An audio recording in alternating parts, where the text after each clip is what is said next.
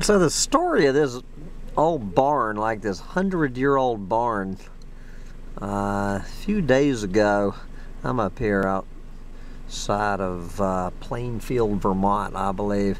So apparently this big ass wind just came out of nowhere.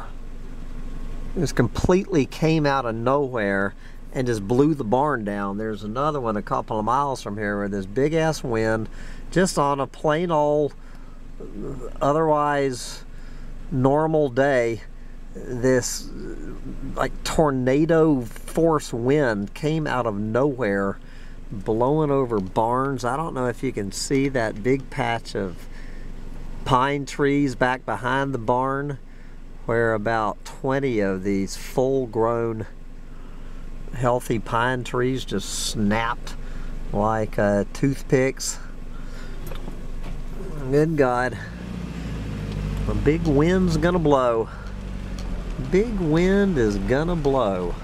There's the collapse of global industrial civilization. At least the brick house withstood the huffing and puffing, and the American flag didn't blow over.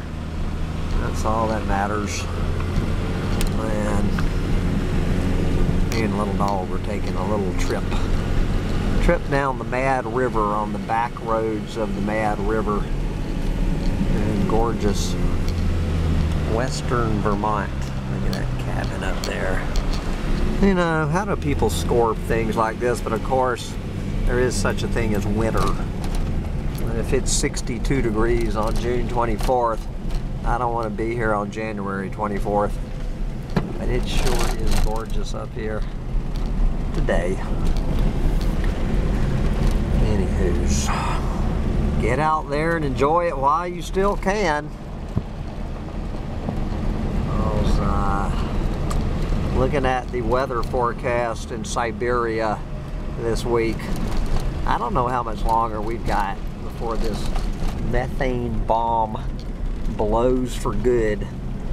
So I'm gonna get out there and enjoy it while I still can in my gas sucking truck with my little dog hanging out the window. Bye guys.